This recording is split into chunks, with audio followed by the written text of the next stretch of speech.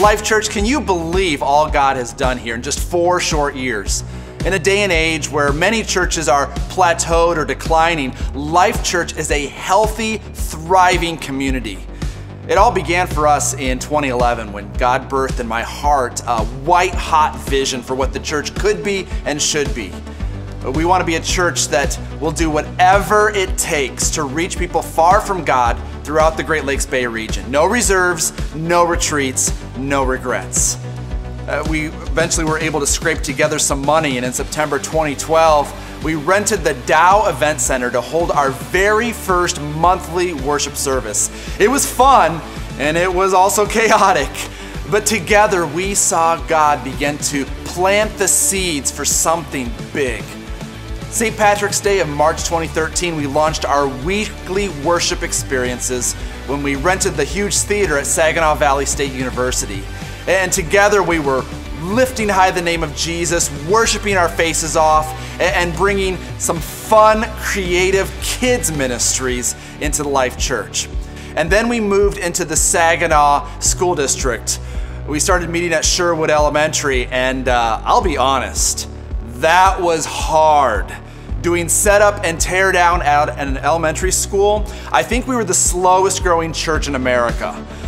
But slowly but surely, in those dark times, God built a perseverance in our hearts, a faith to push forward, push harder, until finally in November of 2014, we came to this abandoned golf center, and we opened our doors on a step of faith. And that's when things began to really take off. By February of 2015, so many people were coming here that we had to expand to 2 identical worship services, which is nuts in Michigan winter that you're growing.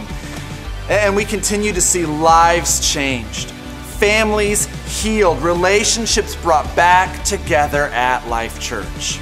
We were invited by a friend, and we came to the church. We liked it, but we still weren't sure. We ended up volunteering for the Egg Drop last year and fell in love, loved the involvement in the community that the church has, and just never left. We visited other churches, but we always managed to come back here and fell in love. We love, one, being able to not only come to a church where the atmosphere is so friendly, the people are so inviting, but you actually feel love and it feels like a family environment. You know, we've been to different churches and we stayed at our last church for quite a few years, but being the spiritual leader of our home, we both were not feeling the direction that the church was going, but coming here to Life Church, watching my wife step outside of her comfort zone, because she's not big with crowds, and serving, you know, not big with meeting new people, but she's been so comfortable and so relaxed, which has made it easier for me because I am who I am. I'm a very outgoing person, very openly spoken, but my wife, it was just really important for me to find somewhere not only where she was comfortable serving, but also allowing God to use her, bring the best out of her, which is also helping us bring the best out of our marriage and serving God and pleasing God together. So it's just been an awesome experience. Life Church is the best thing that's happened to the Pritchett family. One of my buddies that was coming here is a fellow lifer. I worked with him for 5 years, and he continuously, every day, invited me to church, and I kept putting it off, and finally I decided to give it a try. And this was before we were even allowed in the building. We were still outside doing the Sundays, and heard the music, heard John, fell in love, and told Keish about it, because originally she was going to another church at the time, and she finally came, and she brought Alex, and Alex loved it, and that was the key right there. When you find a teenager that loves church, that's the church for you.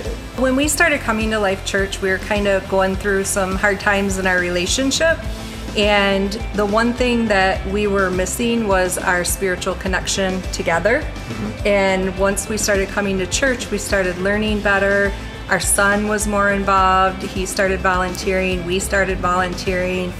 Ian joined the praise and worship group. I was working in the nursery, and we were able to give back what was given to us. Our marriage, I think, was saved by us having the spiritual relationship and a church family to help be here for us. That was the main thing, was I wasn't taking responsibility and being the spiritual leader of our household, and through John's relatable messages for myself and for my son, I was able to see where I needed to prove in my life, step up to the role I'm supposed to have, and be the spiritual leader I'm supposed to be for my wife and my son. You feel blessed stepping up and doing everything. You can't describe it, you just got to try it and do it. Absolutely, and we've been very blessed with the friends that we've met here. They're going to be lifelong friends and family. It's all family now. And even though we're only 4 years old, by God's grace, we bought our Saginaw campus. We own this 40 acres. And so in the years to come, we can expand and build on here as we continue to reach more lives at our brand new Midland campus. It would be so easy for us to rest on our laurels and say, hey, we're a success, we're a fast-growing church, and now we can just kind of sit down and settle. But no, I don't think we're called to be settlers. We're called to be pioneers, believing that God is able to do exceedingly and abundantly more than we could ever ask for or imagine. We've had a lot of fun so far leading up to this point, but I believe that in Christ, the best is yet to come.